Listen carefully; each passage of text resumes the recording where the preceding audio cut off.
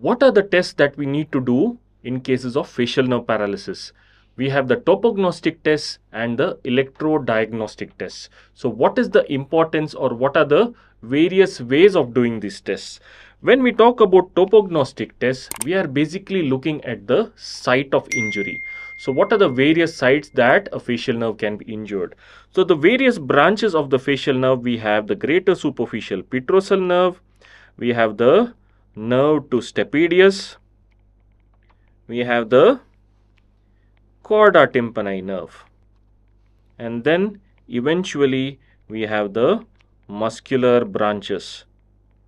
So how do you detect injury to any one of these nerves? When you talk about the greater superficial petrosal nerve, it supplies the lacrimal and the submandibular gland. So you can assess it by doing a submandibular salivary flow test, or if in case of lacrimal glands, you can do a Schirmer's test. Nerve to stapedius, you can detect by doing a tympanometry, that is the stapedial reflex, and then chorda tympani, you can check for the taste sensation by doing a electrogustometry. As far as the muscular branch injury is concerned, that is once it comes out of the stylomastoid foramen, you need to do electrodiagnostic tests. There are two important tests that you need to do. One is electroneuronography and the other one is electromyography.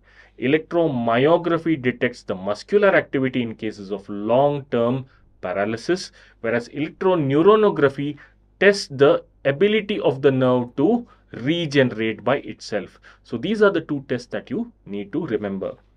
As far as Bell's palsy is concerned, it is an acute facial nerve paralysis of idiopathic onset. And when you talk about treatment in cases of Bell's paralysis, it is usually high dose steroids for a period of 14 days. So what are the features of facial nerve paralysis? You can see absence of wrinkling of the forehead, incomplete eye closure, absence of a nasolabial fold, inability to blow the cheeks, and deviation of angle of the mouth to the opposite side.